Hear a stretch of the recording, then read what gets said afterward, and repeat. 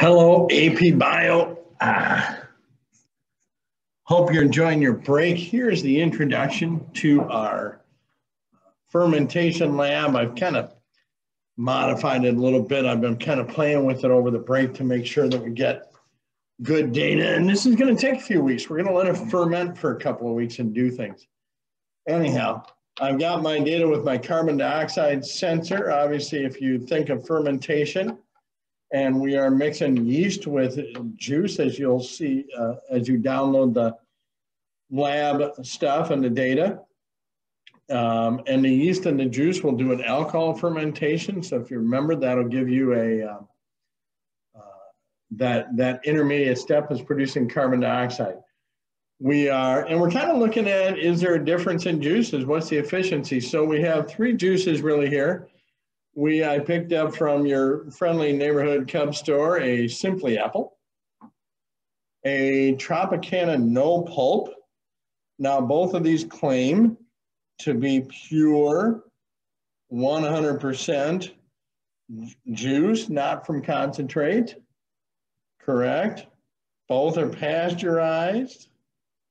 And then I also picked up, to get variety, a lemon juice. Just because a lot of the others in this kind of size were mixture juices and stuff, and we want pure juices. This one is from concentrate.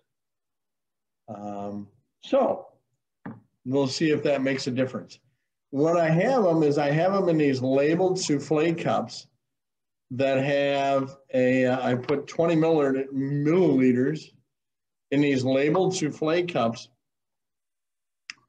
So I can keep them separate.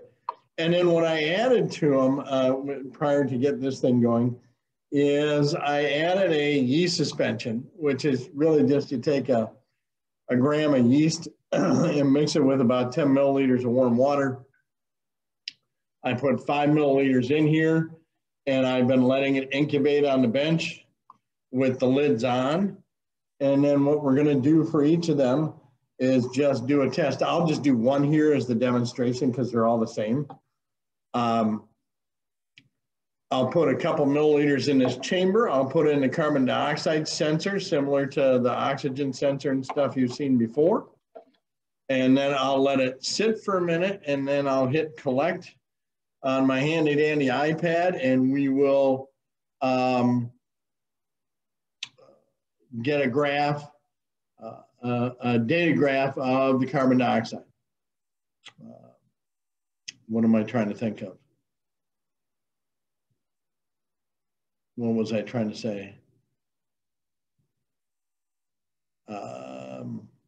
There's something in here. I apologize. Anyhow, carbon dioxide gas over time. And when I do that for all three of them, and I'll get the graphs on here and those get posted, then we're just going to stick these things in the cupboard. And then next week, I'm going to take a reading. And the week after that, I'm going to take a reading. So we'll see what happens over time with each of these juices. I have also, you'll see I'll put in the data table for final data and stuff.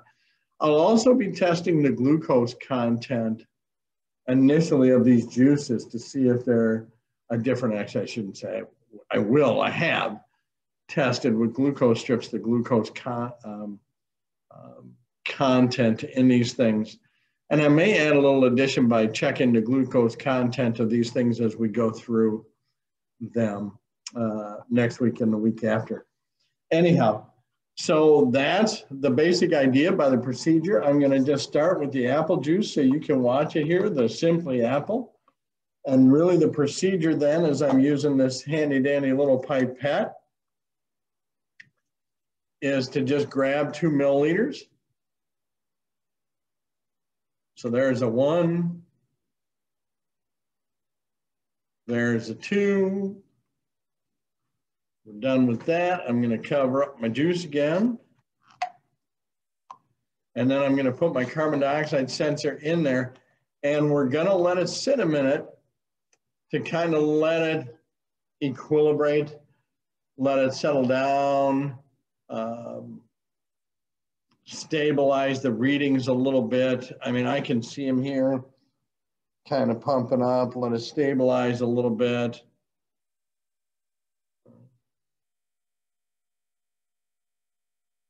That hasn't been a full minute, but it's good enough.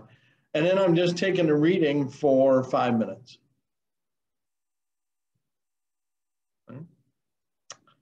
And that's it. And I will just sit and watch the graph. And then I'll do the same thing. I'll rinse out the tube. I'll do the same thing for the Tropicana fine no pulp juice, and then also the lemon juice. And we'll have them all on one graph for you so you can compare them all on one graph as different trials and labeled, and let you make a decision on stuff as we look at data. You won't be able to look at all the data. Right, you know, initially we're going to keep adding to the data over a couple of weeks, but I'll keep posting data so you can start, you know, thinking about things and pondering your paper and your analysis of that data and what it means for the different juices and their ability to ferment. Okay, so there we go. Thanks for tuning in. From my trusty assistant, lab assistant, and I, have a good rest of the break, and we will talk to you later.